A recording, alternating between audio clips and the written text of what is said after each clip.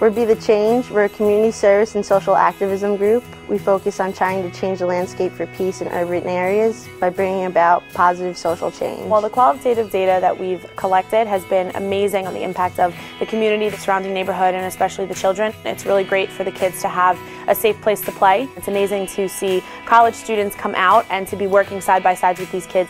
It's really important that we have such a great impact, especially on the children. We've collected quantitative data in the areas where we've created these peace gardens, and they show a 10% decrease in crime rates. This is especially encouraging in Newark, where crime rates are always steadily decreasing. Be the Change's global commitment is to productionize these vertical gardens and scale them out on a global level to address food justice, social justice, and poverty. We have a Be the Change member who's currently deployed in Kosovo with the National Guard. She's a fine arts major at Kean University. So it was just a very logical choice to do a peace garden in Kosovo. We are very happy to be part of the Be the Change community service group, and we are very excited and looking forward to globalizing the vertical garden project with the Women's Center here in Kosovo. While in deployment, it's very important for us to get involved in our communities here, so this project is very important.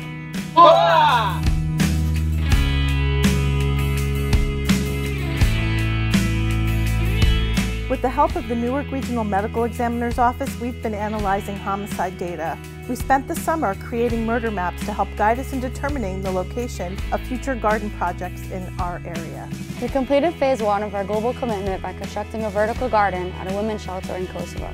My Army National Guard unit, along with the women and children of the shelter, helped build the vertical garden as well as rebuild and beautify the facilities.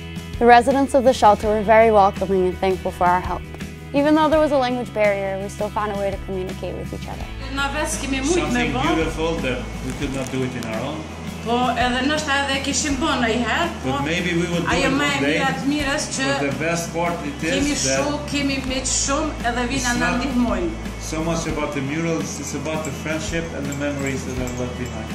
Phase 2 of our global commitment is dedicated to creating an improved garden design that we can ship anywhere in the world to grow food. We plan to productionize these newly designed gardens by 2017 and send the first of its kind to India by the end of next year. These goals have been made more reachable thanks to an employee impact grant that was given to us for $25,000 thanks to Neuberger Berman. The grant really helps us think long term, helps us prepare for 2016, helps us design for 2016, and gets us moving in the right direction by packaging these vertical gardens to ship worldwide.